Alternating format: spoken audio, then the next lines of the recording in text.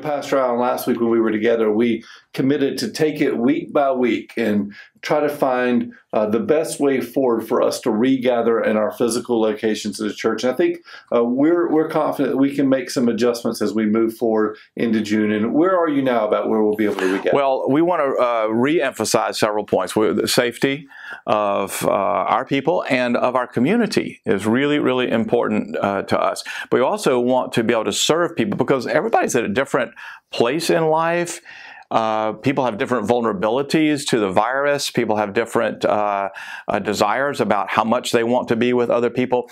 And so there's not a right or a wrong. And this is really important. By the way, people, let's be really, really mature about this. This is not about, that people want to get back together sooner, or the ones that are less afraid, or some are more wise than others. That we're just not even having that conversation. We just want to be able to serve well people. So some of you, the best thing missionally is that you are going to continue to worship in your home and maybe invite somebody to come be with you.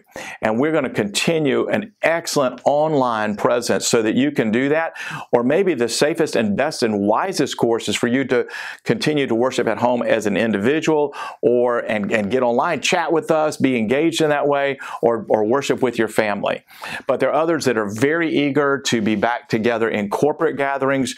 So we originally had thought maybe we would wait till July, but we're going to seek at this point, reminded that everything can change, but we're going to seek to open for physical gatherings on June 28 at our campuses.